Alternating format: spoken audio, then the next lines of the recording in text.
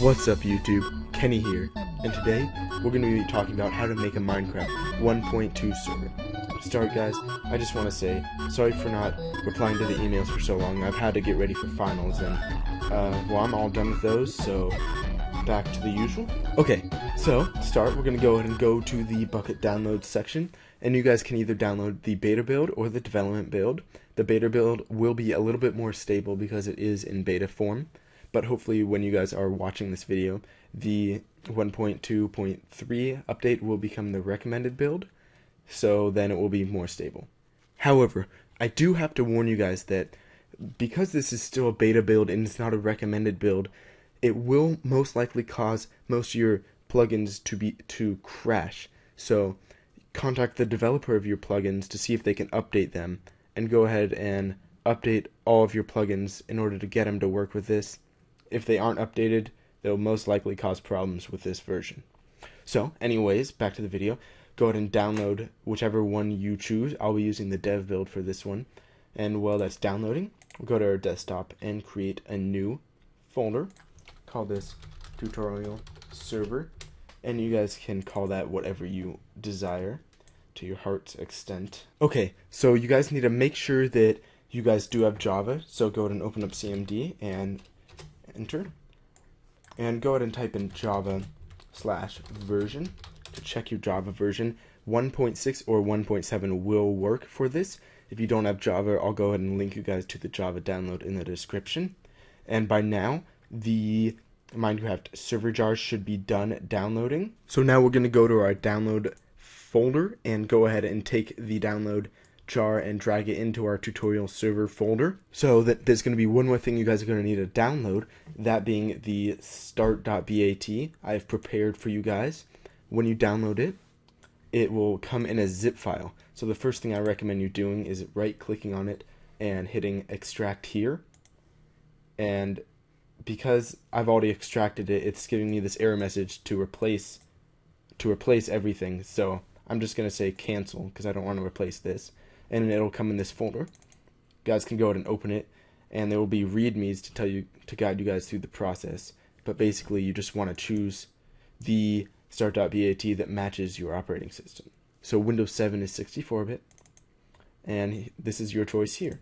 So I'm going to go ahead and copy that, go into your server folder, and paste it in.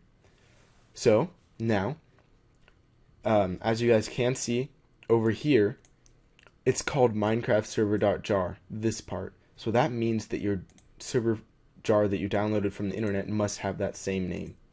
So we have to just basically rename your server file to Minecraft server. And then you should be set. That's pretty much it. So just make sure this name matches this. If you do get like could not access jar file, that might be a problem, or that might be why. So let's go ahead and start up our server by double clicking and hitting run. It should start it up, and you will get errors at first. That is perfectly normal, and once it's all done, we can go ahead and start the port forwarding process. Now, I've been doing port forwarding for quite a while now, and I think I'll be able to teach you guys how to do it the best way that's out there. So now that it's done, you guys can go ahead and join your server using localhost and see that it does work. But let's go ahead and stop our server so then we can start the port forwarding process.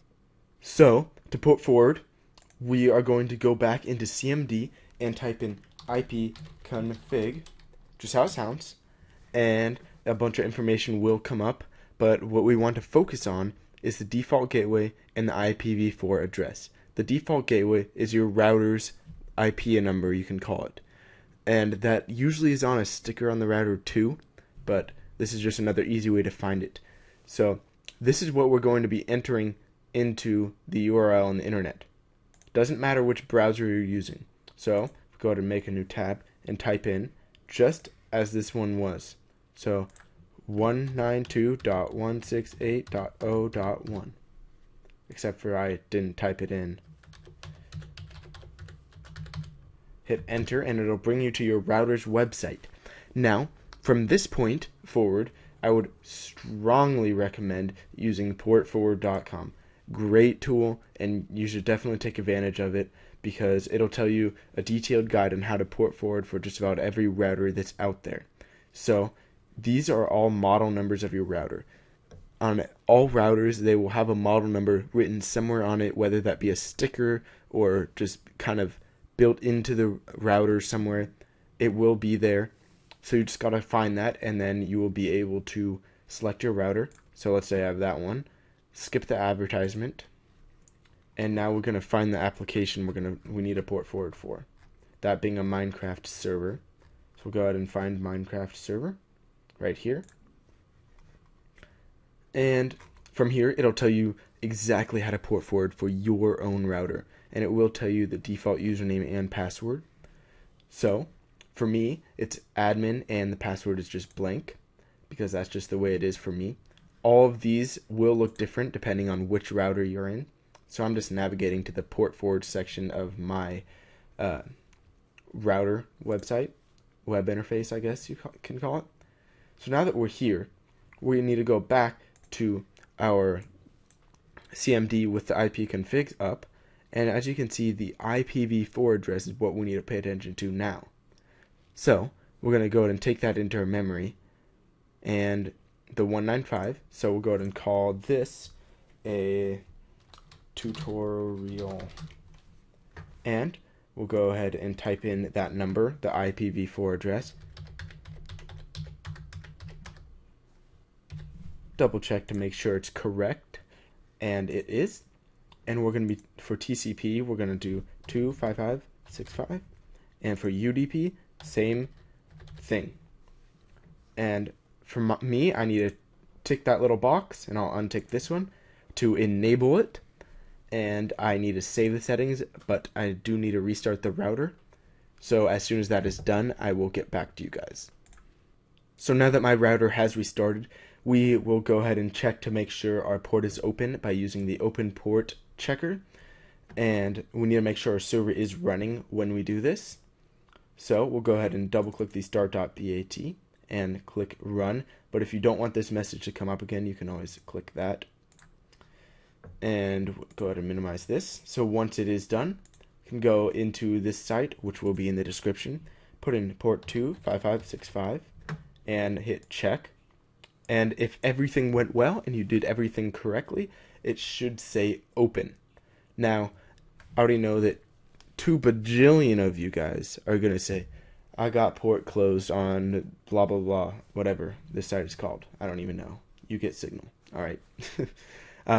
But you guys just go ahead and email me, mrcomputeranswers@gmail.com, and I'll go ahead and try and walk you guys through the steps of fixing this problem, and hopefully we can solve it. I try to reply to you guys very quickly.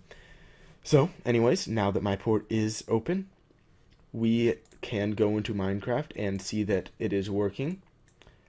But first, we need to know the IP that you're going to put into Minecraft. That IP is going to be this. So that's what you're going to give to your friends and everyone else that you want to join your server.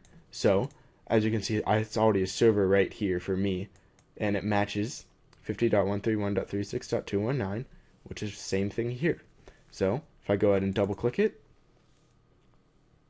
I join, and if we go back to the console, we can see that I joined this server.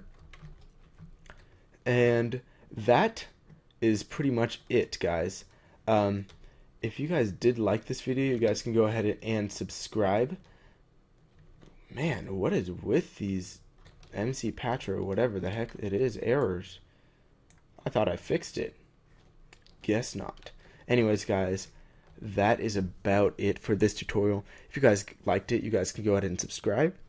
I have got a whole bunch of other tutorials on plugins. If you guys have an idea for a video, go ahead and email me.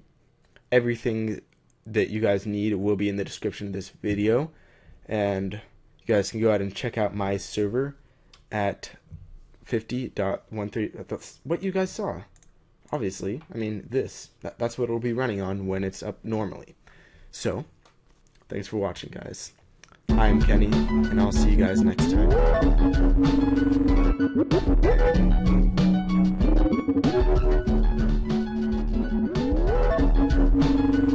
Bye.